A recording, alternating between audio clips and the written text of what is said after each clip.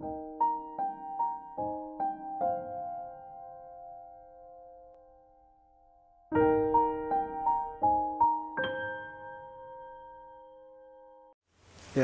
we can say that the dynamic is changing. We do understand that the key population are one of them that drive this, and we still continue having sex workers, but we can also see that violence is part and parcel of that. Now, with the new approach, there are various methods that are increasing. Poverty is part of it. We can see that where there is more poverty, then you see that there is vulnerability that sends the young girls now to go into prostitution.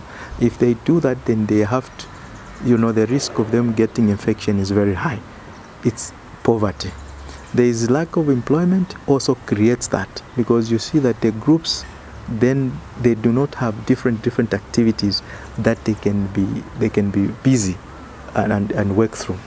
So we as DAPP fight this in the sense that we need to also work through the groups and women and also try to empower them. So how do you empower them?